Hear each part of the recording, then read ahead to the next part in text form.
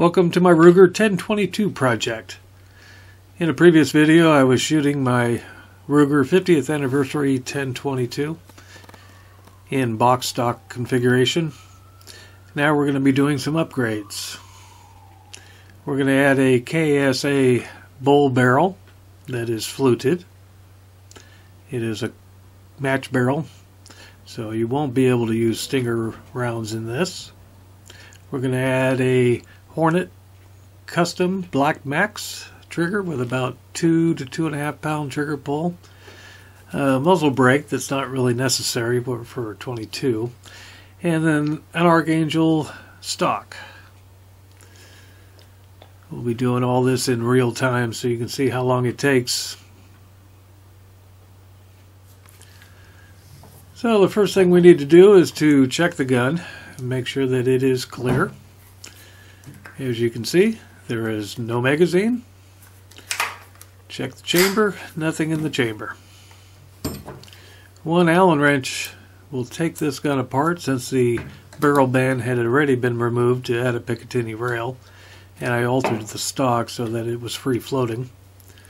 Stick the safety in the middle position, lift up slightly, add a little pressure to the trigger housing, and out it comes.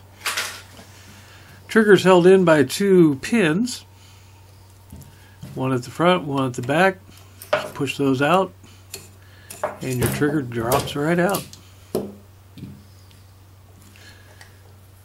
There is a bolt buffer in the rear. Push that out.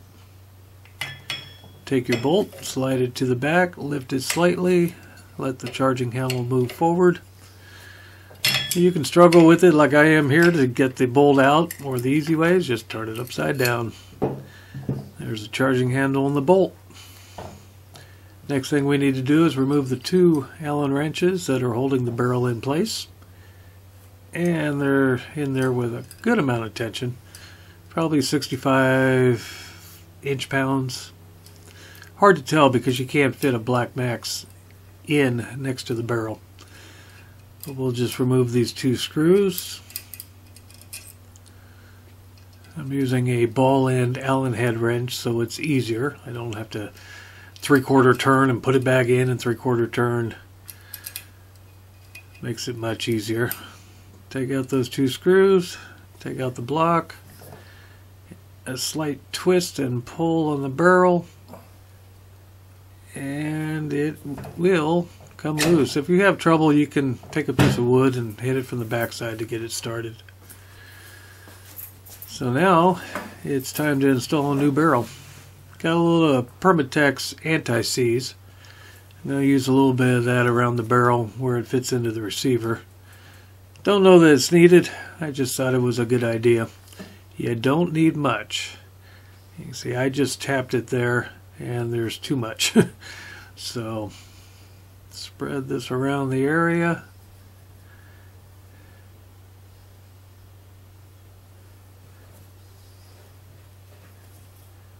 And then slide it into the receiver.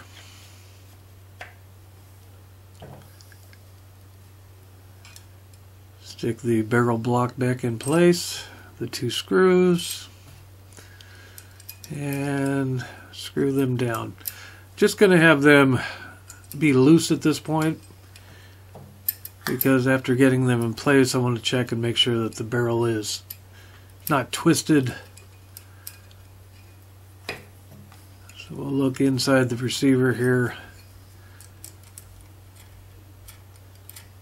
and we'll make sure that it's lined up properly with the slot for the ejection and the brass extractor. I'm going to tighten it down just finger tight here, and then we'll torque it down. Again, I can't use the Black Max wrench, so knowing how tight they were when I took it off, I'm applying equal pressure, putting it back on, or close to it. After I fire a few rounds through it, get it back, I will check those again to make sure that they're tight. That's all it is to put a barrel on. The Ruger 1022, rather simple. Now we can put the bolt back in. First thing is the charging handle, and then the bolt. Slide it back. Let it come forward slightly till it clicks into place, and there it is. Put the buffer back in place. Get the new trigger group. Make sure the extractor's in the proper location. And slide the 2 pins back in place. Now this is the Archangel, and it comes with some kind of a filler in the receiver void. And it fits in there very tightly. So I'm just going to use this Allen wrench here and pry it up a little bit. Get it out of there. And that's just a piece of garbage. Throw it away. Now be careful when you're working with this. The pins can be rather loose and they can slide from one side to the other. So as you go to put it in, you need to make sure that they're centered properly.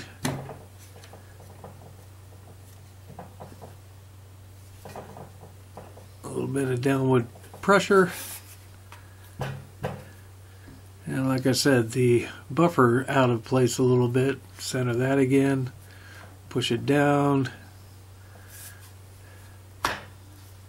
Almost there. There we go. Make sure the safety still operates, the bolt operates, and then we'll just put the one retaining screw back in place. But we need to take it out of the old stock. So if anybody wants a 50th anniversary stock, let me know.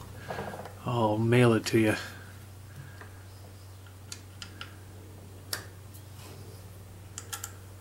If I recall correctly, this is about 35 inch-pounds, between 35 and 40. And I could use the Black Max here, and I probably will, but for the sake of this video, I'm just going to tighten it down by hand to what I think is about 35 to 40. So that's all installed. Next thing to do is to get it set up on the bipod. Stock is rather nice. It's got a cover for the Picatinny rail that's built in. So if you're not using it, you can have that cover on there so you have a nice smooth but grippable forend. And now we'll just install the muzzle device. Again, with a .22 caliber, it's nothing more than looks. And I'm going to do a little bit of testing to see how different it shoots from one side to the other. Again, a little bit of Permatex on there, just a dab. Spread that around.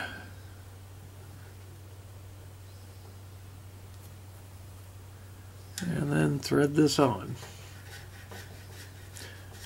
One thing I didn't notice is that the muzzle brake is actually made out of aluminum, so it doesn't quite match the barrel color, since the barrel is stainless steel. So there it is, a Ruger 1022 from box stock to custom in about 8 minutes. You can see the color difference there. Fluted barrel. It is a floated barrel with this stock. The Nikon scope on top, and the adjustable comb and length of pull. Here are the first shots through the new barrel. Unsorted CCI Blazers.